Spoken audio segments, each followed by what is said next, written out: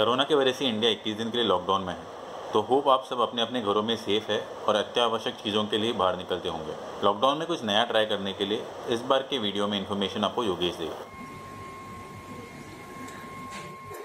हाथी को बहुत माना जाता है श्रीलंका में, और इसलिए आपको बहुत सारी निशानियां मिलेंगी वहाँ। ये भी मैंने वहीं खरीदा था। तो पिछले एपिसोड में मैंने देखा था कि हम सिगरिया से कैंडी कैसे जा सकते हैं, फिर कैंडी से नुवारा एलिया कैसे जा सकते हैं। ये एपिसोड में हम जाएंगे नुवारा एलिया से एला तक, और वे विश्व प्रसिद्ध ट्रेन रास्ते से। एला प्रसिद्ध है 3 चीज़ों के लिए: एला रॉक, नाइनाक्स ब्रिज और लिटिल एडम्स पीक। तो चलिए। Ton ton ton.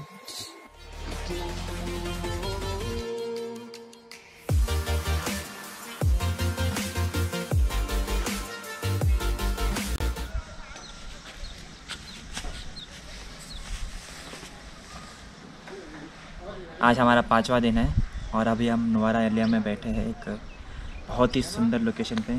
ये हमारा पीछे रूम है जहाँ हम रात भर बिठाए थे, सोए थे।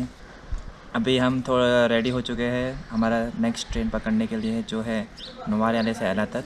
नानो ओया से एला तक, मतलब नुवारा एलिया से निकल के हम नानो ओया जाएंगे, नानो ओया से ट्रेन पकड़ेंगे एला के लिए।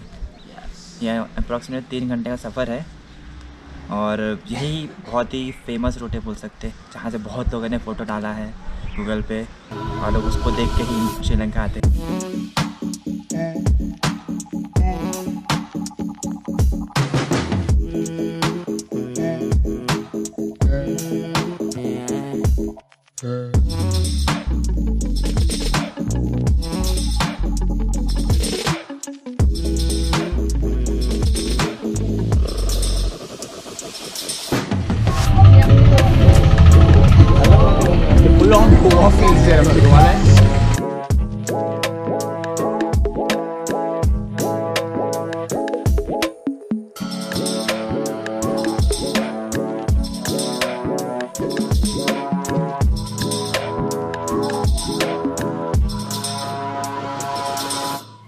ट्रेन का सफ़र वैसे ही था जैसे हमने सोचा था, शानदार, जबरदस्त। हमें नानो ओया से एला आने को 3 घंटे लगे, 3 खूबसूरत घंटे। एला पहुंचने के बाद हमने थोड़ा खाना खाया और निकल पड़े इस सुंदर नगर में टहलने।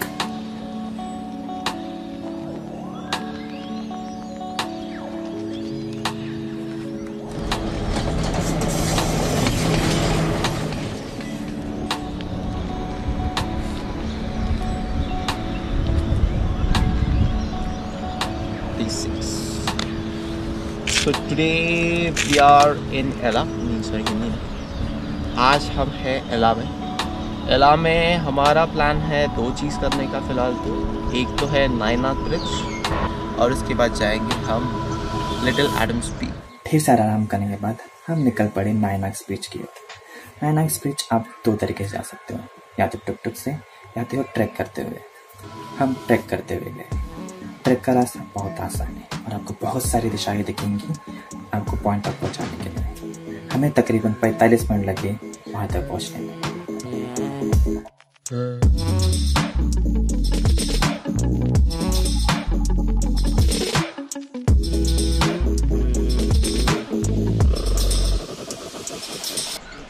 जैसे कि आप देख सकते हो, ये है नाइनाक ब्रिज। आप अगर काउंट करोगे तो बराबर 9 आँख दिखता है उधर, और उसी के पर उसका नाम गिरा है नाइनाक।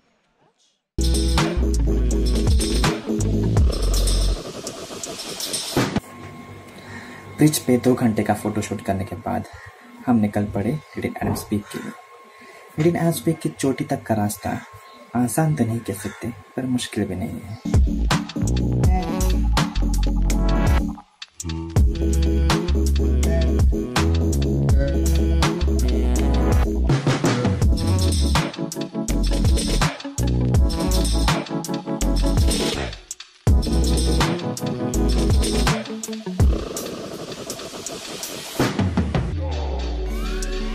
हमें तकरीबन 1.5 घंटे लग गए पहाड़ की चोटी तक पहुंचने में, हाफते हुए।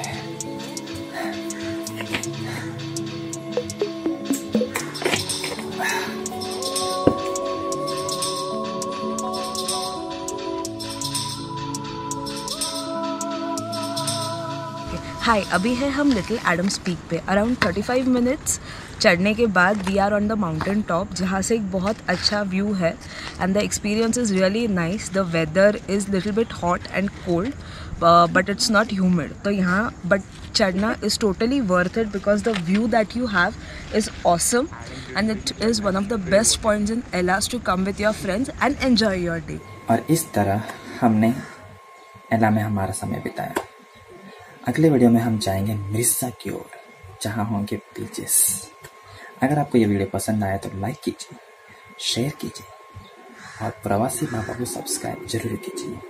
अगर आपको पसंद नहीं आया तो आराम कीजिए।